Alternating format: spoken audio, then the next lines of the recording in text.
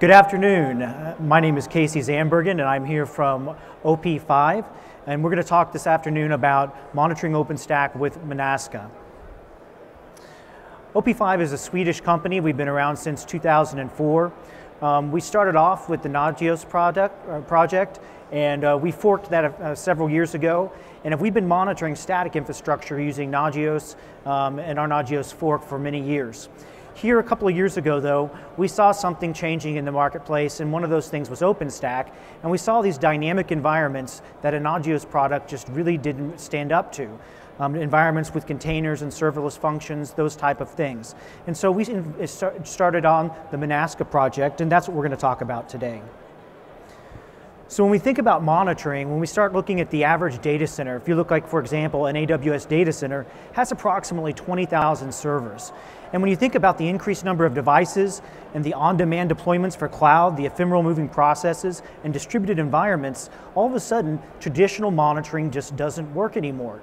When you have to go configure the environment for a dynamic environment, humans can't keep up. And that's really the crux of the conversation today, is humans can't keep up, therefore we have to have automated systems in place.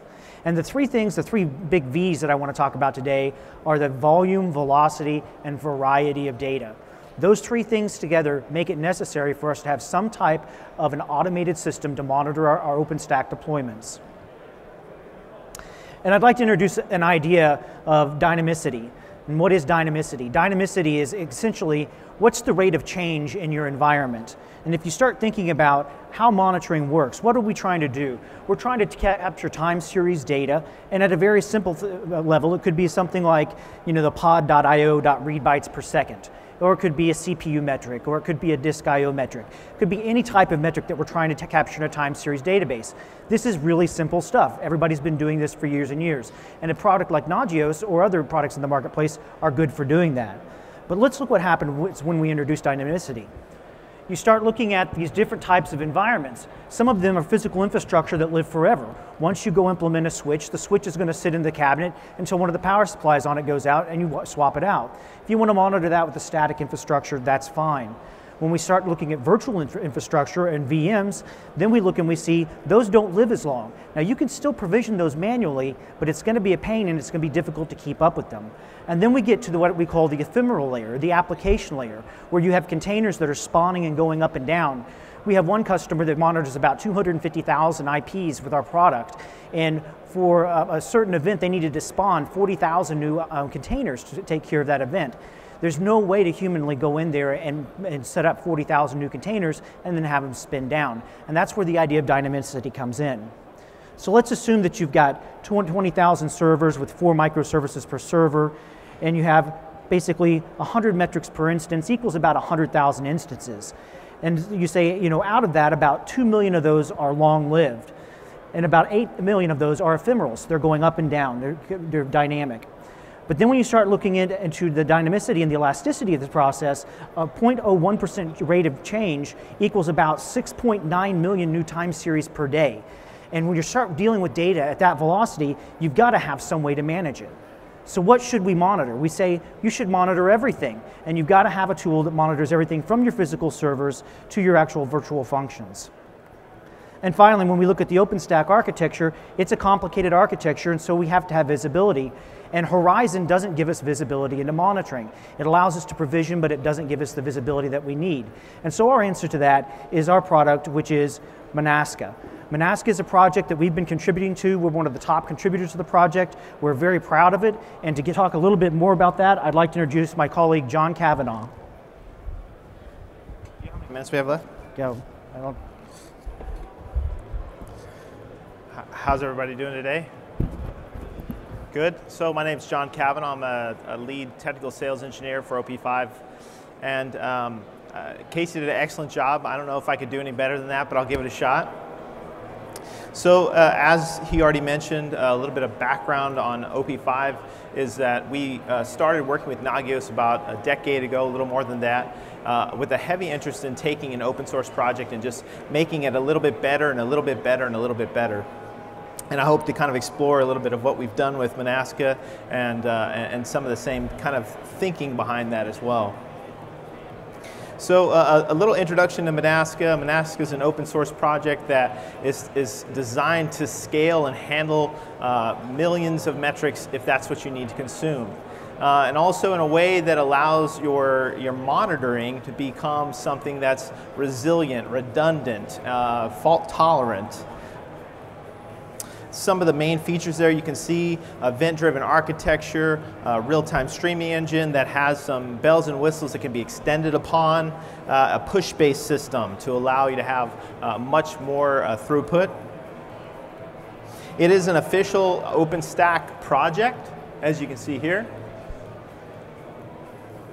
A little bit about the stack itself. Some of the components that are included and involved, of course, there's a Monasca API that sits in the middle that consumes all of the inbound metrics, and then some other parts and pieces of this stack are Grafana and the Horizon dashboard, of course, leveraging a keystone for authentication, and then we have the agent for your servers and systems. The Horizon dashboard and the Grafana dashboard are there for visualizations, for creating and managing and defining alarms, and also authentication through Keystone is leveraged by the agent. So you would install the agent on a server, for example, and that agent would authenticate, and it also achieves multi-tenancy as well. The power behind the numbers that can be achieved with Monasca project is the Kafka bus. This is a pub subs system that you'll see as the stack evolves in the slide deck here. Makes a lot more sense of what different components are using that Kafka bus to both consume and to add to the information exchanged and managed and viewed and inside of the Monasca project. So as you can see here, as it's starting to unfold, there's different parts and pieces. You have the configuration of this tool with MariaDB. The notification engine is handled off of the Monasca bus, or Kafka bus. The streaming engine would allow us to extend upon what's inside and being collected by the Monasca system. And then what we're looking to explore on is taking what Kafka is collecting and using it to further dive into and explore data. Maybe that's with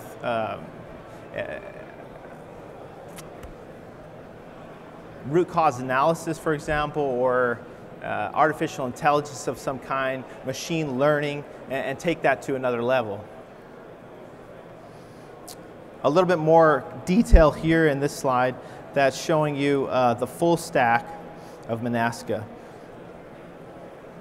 On a few benefits here when it comes to Monasca, I'll just quickly talk about the data bus, the events that flow into the Kafka bus can be taken and used in other ways. You can see here with the notification engine, it's leveraging what's inside the data bus for alerting, but then also the streaming engine allows you to have things like transformation or data enrichment or further work on what we've collected.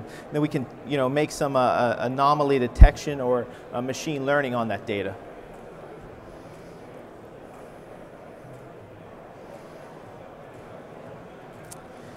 When it comes to the alerts can be very easily managed, right?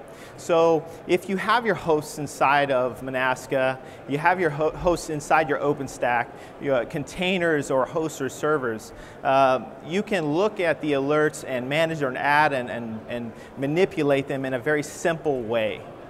And that's done by, for example, a very simple expression of something like a function like average, and then your host name or the metric name you want to collect on, and then the host name definition by itself. And so if you look at this last section of this slide here, you'll see some different explanations of how this might work, but towards the end it starts to make a little bit more sense of how this would work. You can see the average disk space used as the metric. And then specifically here, it's calling out the host name and then saying, you know, greater than or equal to 99%. In our world as engineers, you know, we look at little, even simple metrics of collecting and alerting as things like CPU, memory, disk space. We want to be able to see and explain those or define them in a very simple way. This alerting inside Grafana that's set up through the Monasca alert section allow you to do that. It's very simple to understand, especially when you start to jump in there and explore a little bit of how it's set up. So before getting into a conclusion, I'll go through just a couple simple things with you to talk about how we've thought about Monasca and how OP5 as a company thinks. As I mentioned before, we love and have been contributing to open source for a long time. Part of that has started with Nagios years ago, and we said to ourselves, how can we look at Nagios and for our customers who are asking us to deploy this solution inside their environment, how could we improve upon that and make it better? OP5 as a company took Nagios, we forked it into its own project called Neiman, and we started making improvements and adding things on and created a dashboard, and we created some visualization tools and ways of working with it better. And throughout the years that we've had this project, we've worked with Nagios and Neiman, we've always asked ourselves, what can we do to make this a little easier for customers to use, better for customers to use?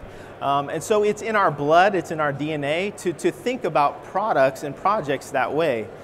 A, being able to contribute back to the open source community. B, making life better. So those are the kind of the fundamentals of what we try and achieve with our work, with our labor. Kind of to point a little bit out about those specific details, I want to share this with you.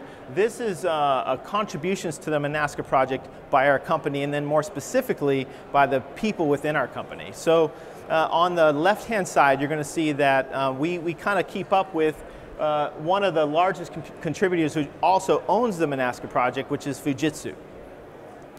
And you'll see that, you know, next to that, the big orange section, again on the left side, the left pie chart, you'll see OP5's contributions, and this is over the lifespan of the project. So we've made significant contributions to this project over the lifespan, which hasn't been around that long. On the right, thing I'm most proud of, and I'm not sure if we have any of those gentlemen here with us. Is Amir here, Martin? Okay, I'll mention I'm very proud of one of our developers, Amir. He's a top contributor to the Monasca project at this point, and he's above the main contributor from Fujitsu. So it's pretty exciting for us to see that we're giving back as a small company. We're in two large locations in Europe and the US, are giving back into the community and making these improvements into a project like this. We see that as part of our heritage. And I'll quickly just kind of sum up with a story. There's a man by the name of Danny Myers, and if you kind of know restauranteerism, there's approximately 800 restaurants in New York created every year. Out of the 800, only 20% survive 5-year time span. So 160 they make it. Danny Myers developed, or he started 25 restaurants over his lifetime. And out of the 25, 24 still exist today. And why is that so? I mean, if you think about how on averages, no one does that. No one is that successful. We've kind of taken the same approach with open source. We want to take open source and see it have a lifespan that's longer than it might have if someone hadn't picked up the mantle and cared for it. Danny, the reason he attributes his success is because he looked at the clients and asked what they needed, what they wanted out of a restaurant when they went in and visited. So for us, OP5 as a company, we like to look at open source projects and say, what do customers want, what do they need, how can we make it better? We want to give some of those parts and pieces back to the community and then contribute by being consultants and engineers who can help and go deploy some of these solutions that are open source, but that can be sent into or used and consumed by corporations all over the world. That excites us. And just on these 3 points here, we look at Monasca as a hub for doing monitoring as we did for Nagios in the past. We want to explore new spaces and see what can be done with Monasca. And then finally, you know, we have engineers and consultants back at our booth, so please stop by and say hi. We'll explain some of these things here, like the self-healing that we've explored with Kubernetes and deploying Monasca inside of Kubernetes, the throughput that you can achieve with Monasca through the solution that we've developed, and some of the other things here that are pretty awesome, and we love to talk about it with you. So I'll just quickly say thank you. It's almost scary to talk amongst many talented, very awesome engineers that are visiting this conference. It's daunting a bit to start out and speak to you, but I got to say it's been awesome to see all the cool faces and have some great conversations. So please come say hi to us. We want to talk with you. No question is a bad question, or we want to hear everything you have to say and ask. So please do stop by. Thank you for attending this afternoon.